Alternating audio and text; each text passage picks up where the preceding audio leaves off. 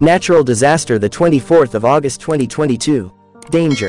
Residents seek shelter due to the flood in Jarabacoa, the Dominican Republic. On Tuesday, the community of Manabao, belonging to the municipality of Jarabacoa in the province of Vega, is incommunicado due to flooding caused by heavy rainfall in recent days. In connection with the atmospheric phenomenon, the Emergency Management Center declared a red alert level in the province. The Yuc del Norte River overflowed its banks, as evidenced by pictures posted on social media by local residents. Just be patient so as not to endanger our lives. Just wait until the flow of the river subsides, as the downpours have been going on for several days, but today they exceeded all expectations.